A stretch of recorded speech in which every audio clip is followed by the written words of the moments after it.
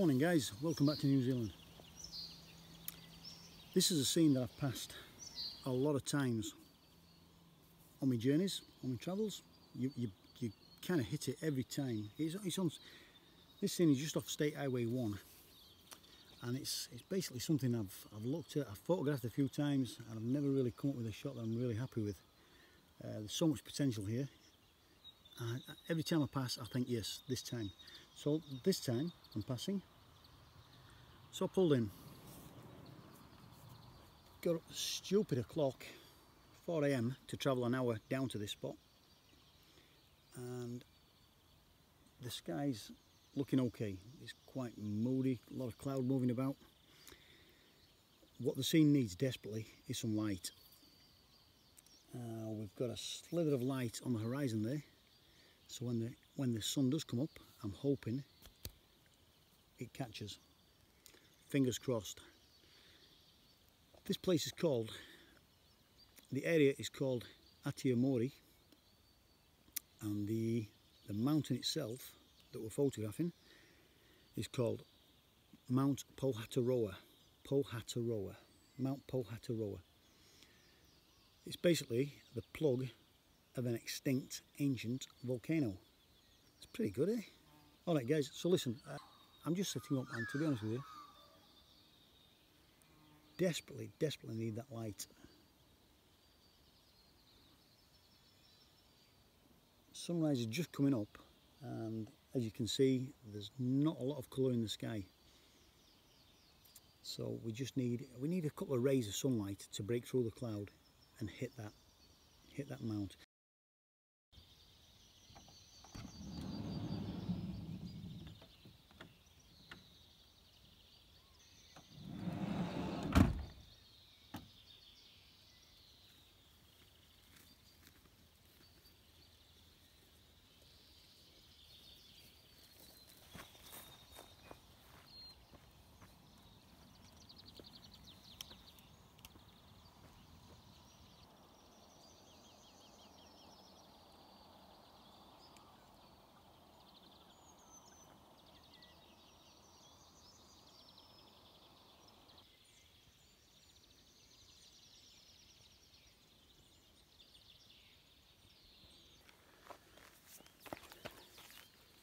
So this is not going to work at the minute. We've got a lot of cloud on the horizon out to the east, and that's going to stop any sunlight, morning sunlight, hitting the slopes, which is kind of it's one of them things. This mountain, this volcano, this lump of rock, it's plaguing me because I've been here 15 years in New Zealand. And every time I've passed this, I've thought, yes, today's the day. And unfortunately, I've never had the right conditions yet. And it's around about an hour, maybe 2 hours drive away from where I'm actually based, down in Hawke's Bay. So when I do come up here, I always think this time. But at the minute, again, maybe it's just not going to happen. I think what I might do. What I will do, I've got a bit of time, I can hang about, there's no great rush to get back. So what I think I'll do, I'll switch my idea to get some black and white stuff. Unless we get some sunlight. Black and white stuff, I'll put a 10 stop ND filter on. 0.9 soft grad just to bring the sky down a little bit. And because we've got quite a lot of cloud, we should be able to get some movement, some soft movement across the scene. At the minute I'm getting around about 25 to 30 seconds, which is giving just a nice little bit of movement across the sky. And that's it for now. I think the best thing I can do at this point in time, get back in little Rosie there and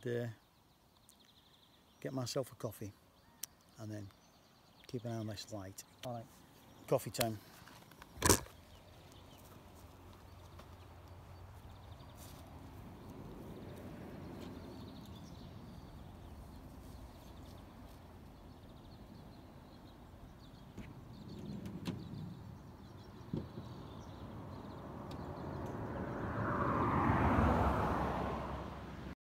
Well, obviously I'm not getting the light that I wanted.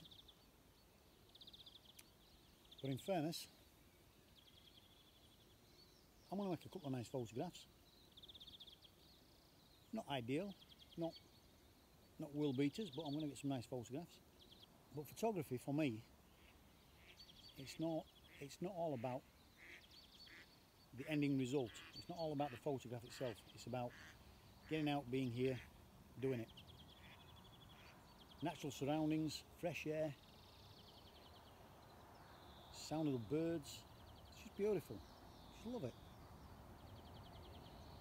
If I get a couple of nice photographs along the way, fantastic. It used to be the same when I used to go fishing. I used to do a lot of fishing when I was a young fella. My dad used to take us a lot, and then as I grew older, I used to go with the mates. I used to fish for carp. We'd spend hours and hours, days actually, on some occasions. We'd spend days at the riverside or the lakeside, waiting, hoping for a fish. Invariably, we caught nothing, but I tell you what, we had some good times. It's a good laugh, out in the environment, just loved it. Just being out in nature, just lifts the soul, does something for your mind. Really, yeah, I love it. Anyway, I'm not a deep thinker, quite obviously, so I think I better shut up now.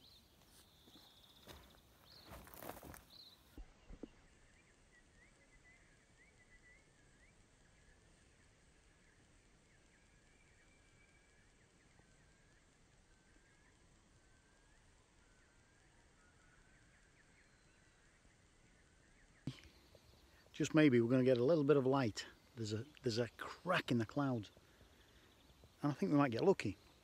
A couple of minutes ago I had to rush out of the van, grab a quick shot, because there's just a small patch of mist rolling across the eastern face of the mount, and I think that made quite a nice shot. Long exposure, so there'll be there'll be quite a bit of movement in it. I think it's going to look quite nice, that one. But the one I'm hoping for is the one that might come out soon. There's quite a few breaks in the cloud now. I don't think we're going to get lucky. I know we're going to get lucky. It's not going to be the first golden sunlight of the day, but it's going to be nice. It's going to be really, really nice.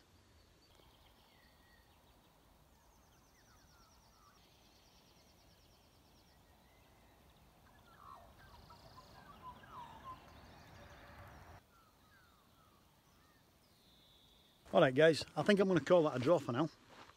There's quite a large bank of cloud rolled in, just not going to give any more light onto that they're seeing behind me. Now I've been here a good couple of hours now, and I've got 3 shots that I'm reasonably happy with. The shot when there was no light whatsoever, that's going to make quite a nice black and white moody shot. I've got a shot of a bank of mist rolling over the eastern face of the mountain. That looks quite nice. And then I got a third shot, my main shot, which I managed to get a slither of light. Not much, but a slither of light, and it just puts a bit of a highlight on the eastern slopes. So I'm quite reasonably happy with that. So in the meantime, I've had a coffee, I've had a wander around, I've flown my drone. I'm quite okay. Pretty tired, but that's just par for the course.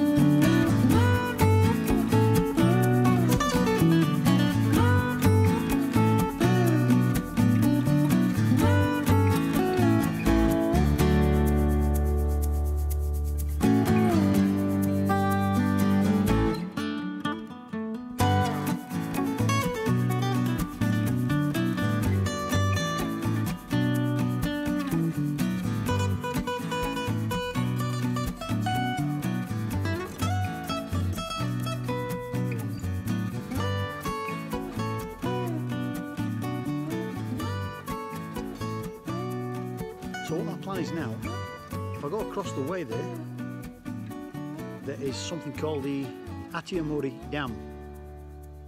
And it's all part of the Atiamuri power station network. And apparently you can park down there for a couple of nights sleep in the van. I've never been down that way, so it's only across the road, 10 minutes away, 5 minutes away actually.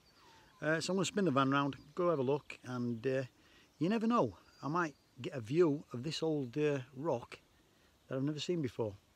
Who knows? If nothing else, it's worth an explore. So let's just go check it out, guys, see what we get.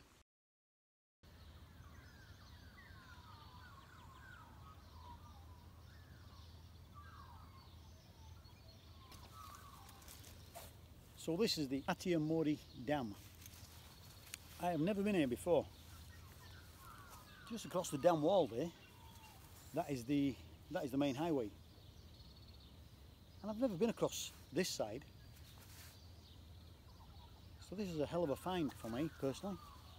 What a stunning spot. And in this little area here, you're allowed to park 2 nights. Freedom camping in the van, self-contained. Stunning. Imagine waking up to that first thing in the morning. Photographically wise, it's beautiful. The downside, we've got those sort of, whatever they are, flotation devices on top of the dam water there. Not entirely sure what they're for. They could be a bit of a distraction. I'm going to try and find an angle where I can avoid that. Although I'm loving this, I'm absolutely loving it. The one thing I can't get past is those orange flotation devices. There's bugger all I can do about that, apart from I might convert this to black and white. Convert it to black and white. Oh, big fish. That looked and sounded like a big fish. Itching to get my fly rod out. So yeah, so we'll have a look at converting this to black and white. Might be okay, I don't know. Then again, in colour, it might be okay. It is what it is. I mean, what can you do? But it's beautiful. It's a great spot. One that I'll use again when I'm up this way, without a shadow of a doubt. Alright guys, listen, I think unless anything else dramatic happens, we'll sign off here, guys. We'll call it a video. Thanks for checking it out. Give us a thumbs up, like, subscribe, all that sort of stuff. Unless you think it's crap. And then obviously, move on to the next. Cheers guys. Kakitiano. Which means, have a great day in Maori.